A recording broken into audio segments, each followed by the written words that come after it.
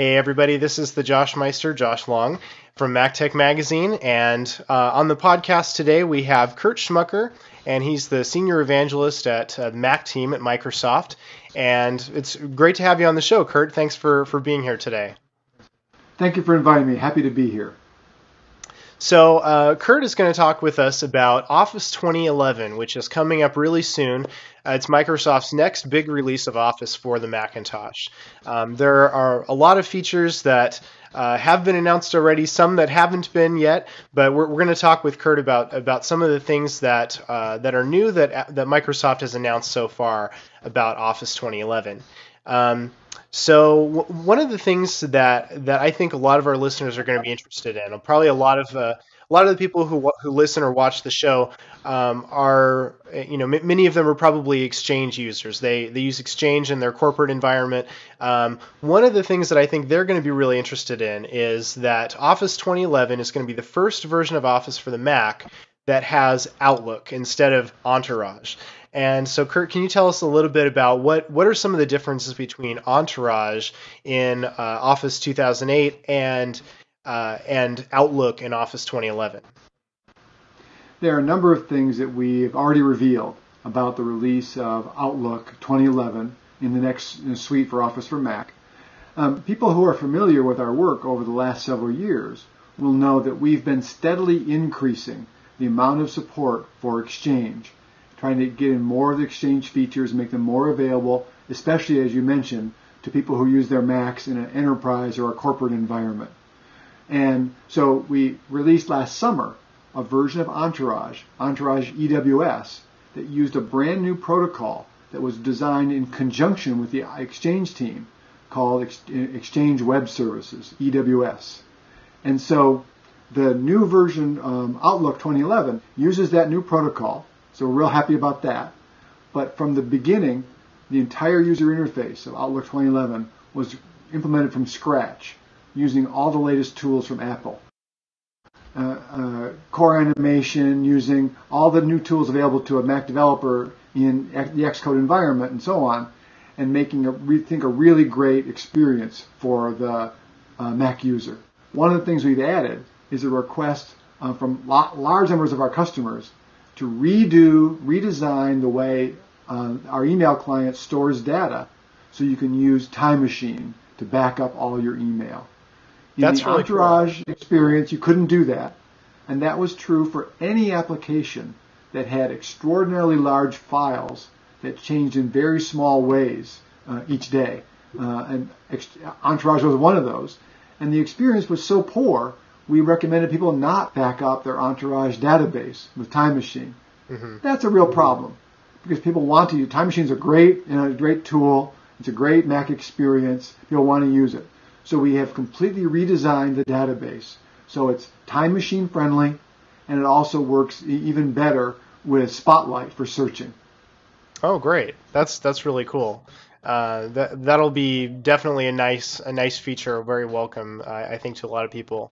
One thing that I saw, I know Microsoft has released a couple of videos about Office 2011 so far, and one of the things, and of course you star in one of those videos, and one of the things that I really thought was fascinating about your video was you talked about how when it comes to document design and the way that it looks on the screen and the way that it looks when it's printed out. Do you want to tell us a little bit about that? Sure. So the ability to have file format compatibility between Office for Windows and Office for Mac has been one of the premier values that we deliver to Mac users in our suite. I mean, after all, there are over 1 billion computers in the world with Office installed. People are exchanging files with those individuals. And if you're on the Mac, you want to make sure those are readable, things you do, documents you design, render the same way when they're read by an Office for Windows user. Right. We've always had a high degree of compatibility, but we've tried to even make it higher in Office 2011. And so the anecdote I told in the video was in the Word team, they'll actually take a document, print it out with Word for Windows, print it out with Word for Macintosh, take the two pieces of paper and hold them up to the light And if there's any difference when they overlap, we file that as a bug, and we try to get that fixed. And that can be even something like as simple as a line broke at a different place, a word broke at a different place, a page broke at a different place. And the reason that's important, if you and I were collaborating on a document, and I said to you, hey Josh, look at page 13, I think the second paragraph has a problem. And you go, there is no second paragraph on page 13 because yours broke in a different place, and that really breaks the collaboration model. And so that we've spent a lot of time in doing that, and we've upped the bar for compatibility for Word and PowerPoint and Excel. And we're real pleased about that. That's really exciting. That was my favorite part, I think, of both of the videos was, wow, they print up both documents, hold them up to the light, and check for bugs. That's so awesome. I love that idea. That's partially why Office for Macintosh always comes out a little bit later than Office for Windows, because we want to guarantee compatibility with them. I mean, they're the bigger installed base, and so it's our job to make sure our Office for Mac works really well with Office for Windows documents. This year, they came out in June. We're going to come out in October, so there's only like a 5 or 6 month delay. I think that's acceptable to Mac users. Especially when we can say the reason for that is we're putting that extra time to make sure that documents are compatible and the experience is going to be just great for you. Right. Let's see, what else can I ask you about? What are some other new features that have been announced so far that you really like about Office 2011? I'll tell you about a feature that I'm guessing you've maybe never even experienced, and that's in an enterprise environment. There's a Microsoft technology called IRM, Information Rights Management.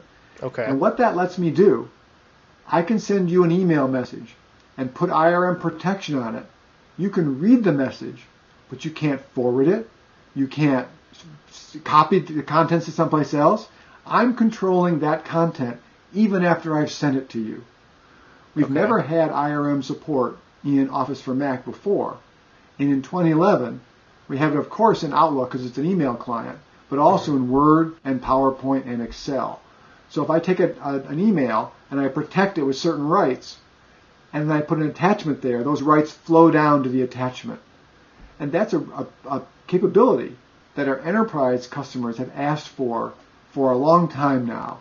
And we were able to get it done in Office 2011, and we're really looking forward to it being available so the Mac users are not cut out of conversations in their companies, or that a company that wanted to deploy that kind of a technology to protect their intellectual property wasn't stopped from deploying it because it would have cut their Mac users out from that stream. And so that's, I think, a big feature that we've talked about already that we've released, or that we will release in 2011. Okay, that sounds cool too. It's a collaboration feature that ensures the security of information that's being transmitted through that feature. Exactly correct. Okay. Exactly correct. Cool. Anything else you can think of? Another feature that we've added in Word and PowerPoint and Excel is the ability to do simple kinds of image editing or image enhancement right inside the application. So I bring in a photo looks great, but I wish that only the subject was there. I wish the whole background was removed. So background removal is pretty tricky, but it's just a couple of clicks now of your mouse. Staying in PowerPoint or Word or Excel, you can do that background removal.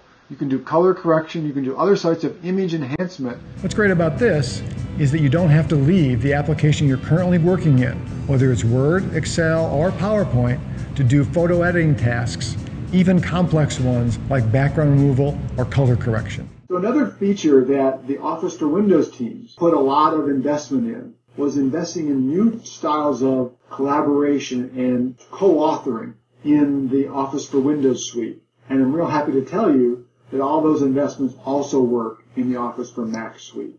And this involves a number of things. For example, you and I could co-author an article.